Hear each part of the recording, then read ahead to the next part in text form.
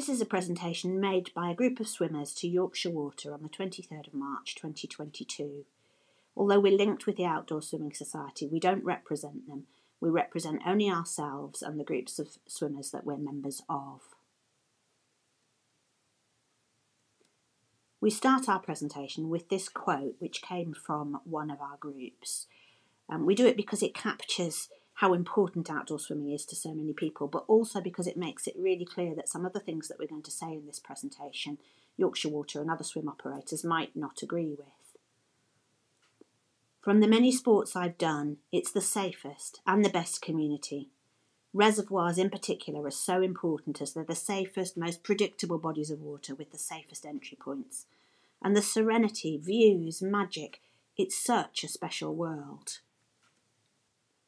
So, to put all our cards on the table, we want to change your views on swimming in reservoirs, and particularly to persuade you to remove no swimming signs and work with us as swimmers to improve safety. There are good reasons why you should. The case for outdoor swimming is strong for you as well as for us. This slide summarises some of the top reasons, and the next 4 slides go through them one by one. Firstly, the tide has turned. When no swimming signs were first introduced and no swimming positions were first adopted by water operators, very few people swam outdoors. Now we know that 7.5 million people swim outdoors in England alone. There are over 300 organised swimming groups, and in Yorkshire we know that groups have more than 23,000 members, and many people are not members of groups. Your own records show that there were 8,000 visits to a handful of reservoirs, I think it was about 13, in just 6 weeks last summer.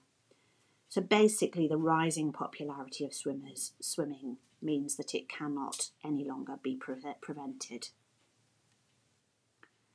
Also, we suspect that for you, trying to prevent swimming is not cost effective.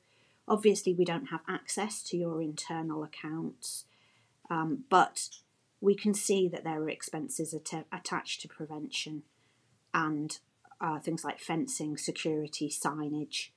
And your recent Marshall's pilot counted those 8,000 people who swam, but it didn't stop many of them. Our own survey found that only 10% of swimmers were deterred, even temporarily. Most of them just went off somewhere else, or they waited for the marshals to go away and kept swimming. So money's being diverted from other operational and strategic priorities, and we'd say it's being diverted unnecessarily. Moreover, we know that you have a legal duty to provide access to the waters and lands you operate. We'll come back to that. And we think that you're going to incur costs when swimmers eventually challenge exclusion, whether they're challenging that through legal action or through actions like mass trespass, which are coming. Contrary to kind of popular opinion, the risks of swimming are low. Those are low risks for swimmers and also low risks for water operators. We have only the 2020 figures. The 2021 ones will be out soon. But in 2020, 1 person drowned in any reservoir in England. Obviously, that's 1 person too many, but it still is only 1 person. Only a fifth, roughly, of people drowning were swimming. More people drowned walking or running. That's 89 out of the 242 people who drowned. Or drowned playing or fishing. Reservoirs are much safer than the sea. The drowning statistics show that. And most swimmers actively manage their risks wherever they're swimming. There are low risks for water operators too. The law is clear that landowners and water operators are not liable for accidents where people swim at their own risk, unless and only if they aren't warned about unusual, unseen hazards. So water operators don't need to warn people about known risks like water is cold, because everybody knows water's cold. They only need to warn them about things that might be hidden, that they might not expect to see, that they know about. Say something hidden under the water. Swimming and swimmers pose no risk to reservoirs themselves, no structural risks, and no swimming signs give water operators no legal protection. The benefits of outdoor swimming are high. Quite a lot of the next few slides are about those benefits, but they start with what we pull some headlines to the front. They start with health and well-being for swimmers, and with statutory duties for water operators and the way that swimmers can help you meet those. So health and well-being, 2 more quotations here. That moment when you enter the water and your thoughts quieten, you become still inside. On land, I'm constantly in pain. In water, I'm not. So swimmers talk often about health and well-being. You can see there's 2 quotes that capture the physical well-being, physical benefits, and the mental health benefits. And then moving on to benefits for water operators. There's a statutory duty on water operators, and here's an extract from the Water Industry Act 1991, section 3.5.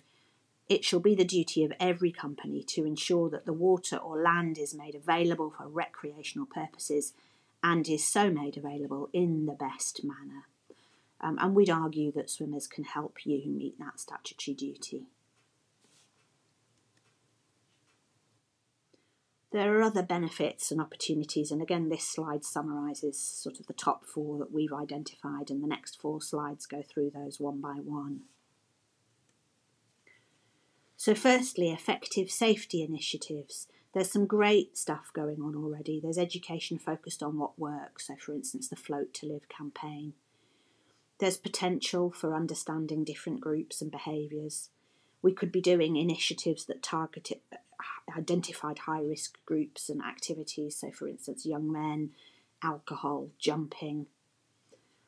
There's community engagement and risk assessment. That's been done in some places and could be done again to improve information about how people perceive risks and what might make them change their behaviours. And there's more partnership work that we could do with you and National Water Safety Forum, Swim England, Outdoor Swimming Society. So effectively what we're saying here is that your no swimming policy doesn't prevent swimming, but it means that you can't engage fully with the initiatives that do work more actively with swimmers and that might help reduce risks more effectively, with a focus on learning rather than on prevention. There are also opportunities to enhance sites and environment, and we know that this is one of Yorkshire Water's interests, that those little logos on the left were lifted straight out of your website for your environmental projects. There are instances already where swimmers volunteer to help with site maintenance and litter picking and help keep sites clean. There are also instances where swimmers are involved in ad hoc alerts about damage or incidents and necessary repairs, and that happened just last week where Yorkshire Water emailed us about a burst pipe in Sheffield city centre, and we got messages out to networks of swimmers very quickly and to some kayakers as well, reaching thousands of people within a matter of hours. There's also potential opportunities for swimmers to help with environmental and water quality surveys, and with education and climate and biodiversity projects. There are lots of different ways that swimmers are involved in other places, acting as informal custodians and as volunteers for a variety of local environmental projects. So there's huge potential, we think, for swimmers to support Yorkshire Water's and other operators' environmental management priorities. Another opportunity is community health projects. You may or may not be aware, but the evidence is really strong that swimming is good for health and well-being. And that's not just evidence from swimmers, but clinical evidence too.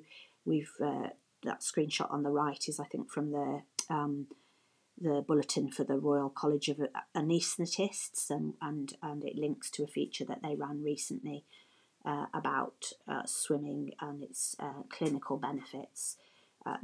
You can go to it for other medical references, but basically they're presenting evidence that swimming protects against diabetes and obesity. It's associated with a reduction in death from cardiovascular disease.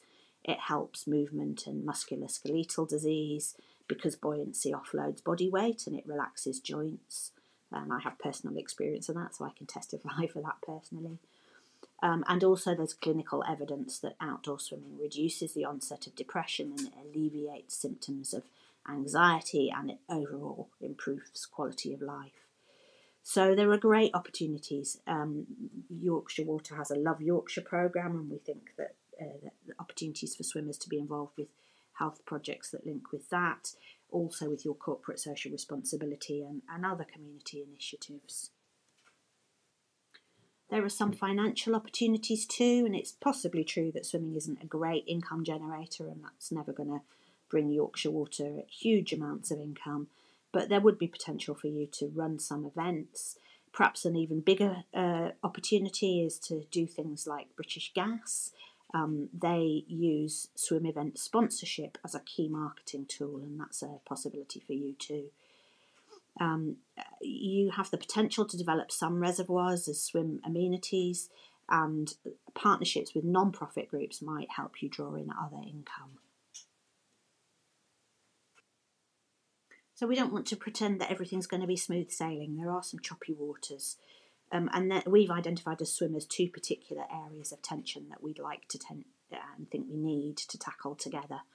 And first of these, it's understanding risks. So we think that our perceptions of risks and your perceptions of risks are slightly different, and that it would be useful to work together to identify and agree some really robust information about real risks.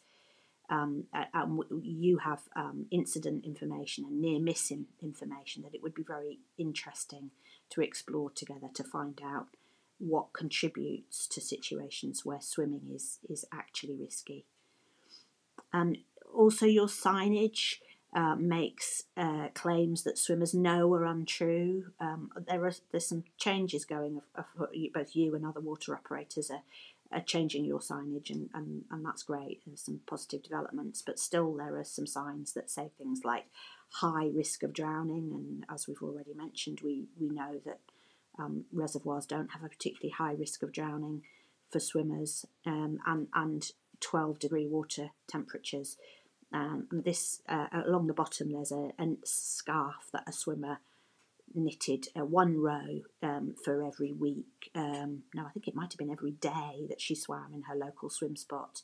And the temperatures that are white and blue show temperatures sort of below 12 degrees, and then as they go up above the reds and pinks and yellows and greens, the temperatures above 12 degrees. So swimmers know that claim is untrue. And untrue claims on signs undermines the credibility of messaging, and it stops people listening. And if people aren't listening, that increases risks. So your signs could more usefully mention other important known risks like alcohol. The other area of tension is around responsible swimmers, and we had some early conversations where you were kind of clearly thinking of swimmers alongside antisocial behaviour, which is difficult for a lot of swimmers to stomach. Swimmers have a strong culture of taking responsibility for their own safety, of considering others, and of protecting the environment, and we'd like you to recognise this. And we'll work with you to evaluate it if you need to be convinced of it. But we invite you to engage with us to explore specifically responsible swimming rather than no swimming, starting with our presentation to the visitor safety group, which is linked at the bottom of this slide. Perhaps most importantly of all, something that we really want to highlight, no swimming approaches, we think, actually increase risks. And the reasons for that are that no swimming signs are much less useful than accurate safety information, and they often don't get read at all, and that signs that were credible and that included accurate information would prevent, help keep people safer in a way that no swimming signs simply don't. No swimming signs also don't influence risk takers or the people who end up in water accidentally, but they might be driving away some of the most regular and responsible swimmers who do actually help keep others safe. So, for instance, where you have swimmers who are well informed, managing risks, carrying tow floats or even throw ropes, if somebody falls in, they can help keep people safe. If people are behaving dangerously. Swimmers have good track record of challenging some of that behaviour and saying, for instance, to teenagers, hey guys, don't jump in there, there are rocks underneath. We're also worried that some of the things that come along with your no swimming approach, so for instance the use of marshals, dog wardens in the summer of 2021, led to some issues, and some of them might have been dangerous issues. So there were a few dangerous incidents. There were some threats made to swimmers that were reported to the police, and we know that you're as keen as we are to make sure that use of wardens doesn't, for instance, end up with somebody being bitten by dogs. But we'd say it was a disproportionate step that would be unnecessary if you didn't have a no swimming approach. And frankly, a no swimming approach seems out of step with the evidence base and with the legal and policy landscape. And this slide summarises some of those kind of key points. Its intention, as we've already mentioned, with your statutory duty to facilitate access under the Water Companies Act, but also with the DETR Code of Practice on Conservation, Access and Recreation. Your own accident and near miss data, which we haven't actually seen, but we have asked about, and they don't appear to be providing evidence that swimming is a significant risk. What national evidence suggests is that falling in the water is the main drowning risk, and apparently followed by jumping from height. And they get conflated, but swimming isn't drowning and swimming isn't falling or jumping from height. And as we've already mentioned, reservoirs are much safer for swimming than beaches or rivers. That's backed up by all the accident and drowning data. And swimmers know this. There's a right to swim in Scotland and across most of Europe. And swim access campaigns in England are moving us closer to this. And you might want to consider whether as water operators you want to be ahead of that curve or behind it. Other organisations, particularly the National Water Safety Forum and the Visitor Safety Group and Swim England, are all focused on safer swimming rather than no swimming.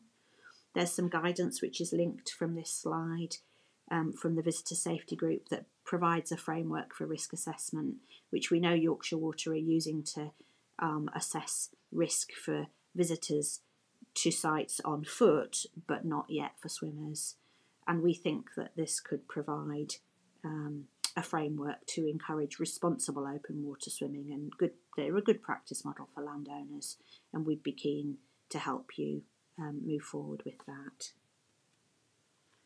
And we've included this quotation because it comes from the Visitor Safety Group, not from us as swimmers. So this is not what swimmers are saying, but it's what a landowners group are saying. Open water swimming provides significant health and well-being benefits. It also serves to connect participants with the outdoors, and it may help generate respect for the environment. So again, that's not us saying that. It's landowners beginning to recognise it. Now this slide is full of text which is small and difficult to read, so I'll read it out. But it basically is a series of quotations that came from people in one swimming group who we asked them, what does swimming mean to you? And we've included it because understanding what reservoir swimming means to people helps you understand why you're never going to be able to stop it. It helps you understand why it's so important to people. I couldn't have survived the last few years without swimming in our glorious reservoir. A physical and mental reset every time. My doctors used to tell me that they could tell the difference when I was swimming. Freedom from my power chair, freedom from pain, freedom to be like others, freedom to be myself, freedom to exercise, freedom to be at one with nature. I can be myself in the water. I can forget all the chaos and everyday stresses. The beautiful Sheffield Lakeland reservoirs are my lifeline to health. The reservoirs make me a person, a better person. It has literally been my lifesaver during the pandemic. And this next quote comes from a carer. Dealing with professionals and caring for my child was consuming and overwhelming. Yorkshire Water reservoirs were really the only option I had to get peace in the small pockets of time I could find. A daily swim in cold water reduces the swimming in my knee, mobilises the joint. A day without my swim and the pain is back. If it weren't for my swimming, I would be unemployed and miserable. I've got autism and have never been able to enjoy swimming indoors because of the noise, smell and crowding. It's too much. Swimming outdoors gave me the space and solitude I needed to become confident in water. I love being at one with nature, and there's no better way than being immersed in water. I feel cuddled by Mother Nature. I have ADHD, and it's the only thing that clears my mind. It's a boost for mental health and just amazing and should be prescribed by the NHS. It's fun, restorative, and makes me feel great in a short space of time, but with effects that last for days. So I've taken the time to read all of those because you can see how personally important swimming is to so many different people. And there's a link on this next screen to a film which makes a very similar point. I won't play it now, but it's made by a friend of mine, Amy Walker, and some filmmakers. And it basically outlines how important outdoor swimming is to people. And understanding that importance is really important for water operators because it kind of explains why this is a rising tide of outdoor swimming that you're not going to be able to stop. So we're almost at the end now. We really are at the end, and our hope is that Yorkshire Water will change the no swimming stance and work with us to recognise responsible swimming at your own risk. You might like to look at the 16 reasons for swimming access in reservoirs that are linked at the bottom of this slide as well. They were well researched and compiled over a period of time, and they've been refreshed just shortly before this presentation. This slide has got lots of further information, some videos and some other resources from the Outdoor Swimming Society, from the National Water Safety Organisation, the statistics that we've quoted in this slide, and from other places too. And finally, this is us. This is a group of people who've been responsible for pulling this presentation together and liaising with swim groups to gather the quotes that we've used in it. And as you'll see if you read our bios, we're all people who've been involved with outdoor swimming, campaigning and in other professional roles, and we all swim in Yorkshire Water reservoirs. Thank you for listening.